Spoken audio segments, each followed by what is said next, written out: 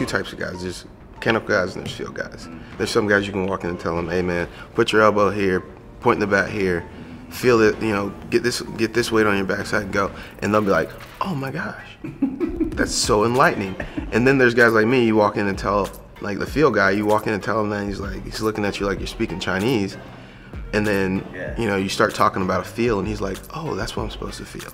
And they feel it and they go. As a young kid, 9, 10, 11, 12, those ages, my dad would get us in the cage on a tee. We'd get 5 swings. 5 swings, walk out. And every swing, quality over quantity. And that became, you know, that made the mechanics and, you know, the muscle memory more consistent.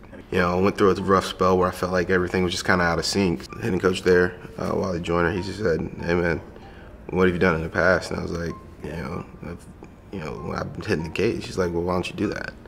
From that moment on, I don't step on the field to hit BP because for me, I do my tee work, and if I feel something, I step back. I take my time. You know, I try to feel something, and I step back in, take another swing. When you're down there grinding for that feel, man, like some days, like I got to the point where there's some days I just politely lay my bat down, walk out, and say today's a grind day. I gotta grind against that guy. But those days that I find that feel, and I walk out there, that guy's in trouble. Most of the time when you're in the hole, everybody gets their stuff on it. Like me, I kind of chill for a little bit, and wait kind of as long as possible. I let the guy get into his at bat, and then, you know, I kind of turn my back and go get my stuff ready. But I do that because when I step into the on-deck circle, that's an extension of my at bat. I'm getting my timing. I'm watching the pitches. Like I try to lock in from the minute he throws the pitch to the guy in front of me to the end of my at bat. I want to know, you know, obviously my guy swung early in the count. You know, I want to know everything about his at bat.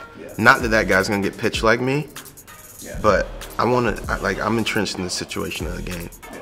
Like I want to have purpose for my at bat when I walk up there. And I'm usually batting in the middle of the lineup. People want me to drive the ball all over the place, but I'm always thinking the game, how can we push this run across?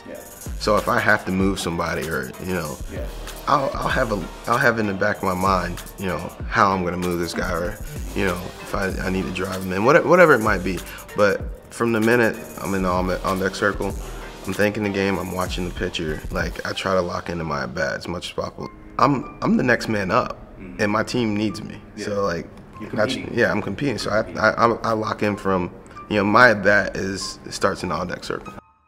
When I bring my bat up and I look at it, I always read my name. I always read my name. Okay. And in that moment, for some reason, when I read my name,